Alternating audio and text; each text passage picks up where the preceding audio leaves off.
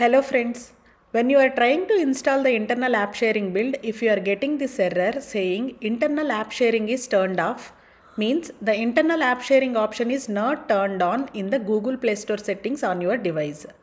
So to enable internal app sharing, first open the Google Play Store app on your device, click on the icon on top right corner, open settings, expand about section. On Play Store version, click on 7 times continuously. Then you can see a message saying you are now a developer. Now go to General.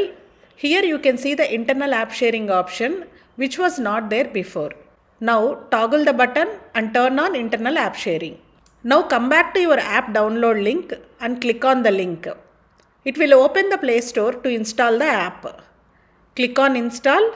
The app gets downloaded to your device. And if you want to install the published app version, first try uninstalling the internal app sharing build and then install the published app from Play Store. For more Android development videos, please subscribe to iRekha Tech Solutions. Thank you.